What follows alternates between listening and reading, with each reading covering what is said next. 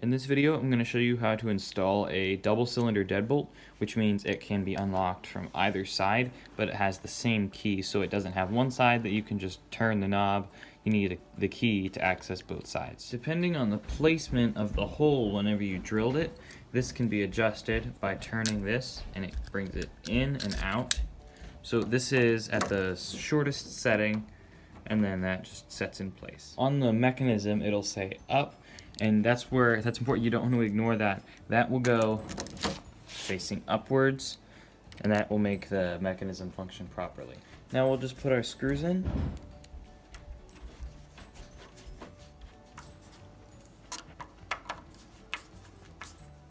Now we're going to take the one end and slide that through. It's a square pin, and then that goes through on the other end. Whenever you put the other side of the lock on, you want to make sure that this, it's the little thing that sticks up. It's actually called the Bible. What you need to do is make sure that's staying straight up, and then once that's straight up, then whenever you insert your key, that's where all the brass pins are. Then at that point, you'll be able to retract your bolt. So bring it in, and then bring it back up to that point, and then it'll pull out while the bolt's retracted, and then I can put the key back in, bring it back up to the Bible, and then you can pull it out when the key's retracted, so that's important.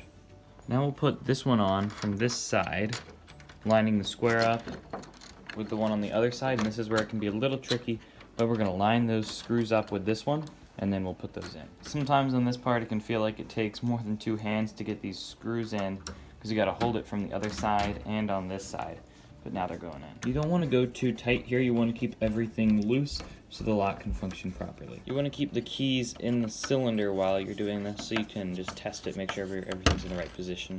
While everything's loose, you want to make sure you can extend it and retract it from both sides, and make sure that you can pull the keys out whenever they're in the position. This one. Like that. It wouldn't be a bad idea just to put a little bit of oil on the key, make sure everything slides together, and that'll also lubricate the locking mechanism. We can just run the keys in and run the keys out, working in that oil, making sure everything runs smooth. You might not need to do this on a brand new lock. You can see it's still a little stiff. Now we can extend the bolt, bring the key out, or retract the bolt and bring the key out. So now this will work from both sides. You can put this in place and then bring the deadbolt out, pull your key out, and that's locked. So that's how you put in a double cylinder deadbolt.